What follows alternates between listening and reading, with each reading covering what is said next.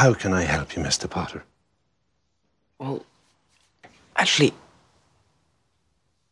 it was about something you were wearing around your neck at the wedding. It was a symbol. You mean this? Yes. That exactly. What we wondered is... what is it? What is it? Well, it's the sign of the Deathly Hallows, of course. The what? The what?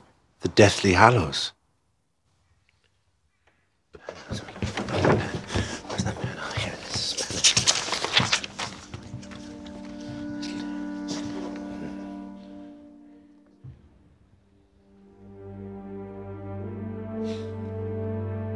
The Elder Wand.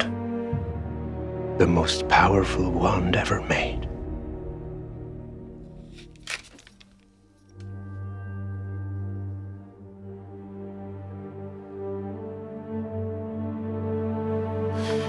The Resurrection Stone.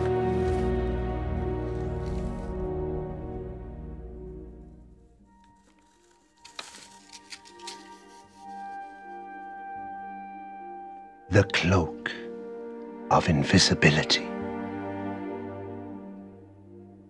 Together they make the Deathly Hallows. Together they make one Master of Death.